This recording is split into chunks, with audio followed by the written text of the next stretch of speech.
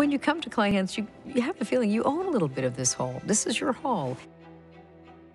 Nestled in a neighborhood just outside downtown Buffalo is Kleinhans Music Hall, a revered National Historic Landmark and internationally recognized as one of the greatest music halls in America.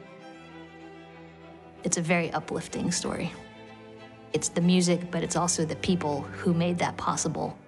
We brought the best of the world's talent and coupled it with the best of our talent to create this world-class music hall. The sound is undescribable unless you're sitting in a seat and you feel like they're playing just for you.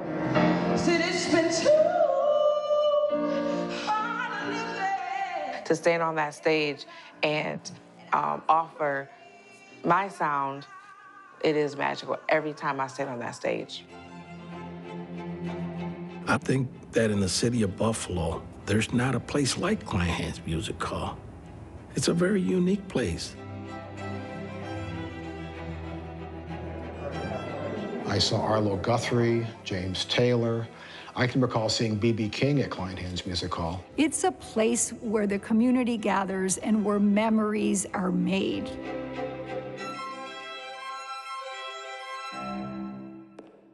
Hi, Joanne. Hey, Nikki, are you going to play something for me? Yes, I will. I'll play a little bit of Strauss. Excellent. I don't often get to sit in the audience and just listen to the sound. And it always thrills me. The hall is designed to project that sound all the way up to the balcony. And when you hear it up here, it's something truly beautiful.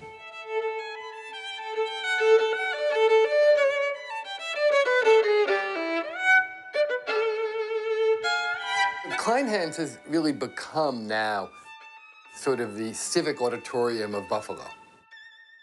Not just in music, but in all of the life of the city of Buffalo, which is a wonderful, wonderful legacy for a building to have.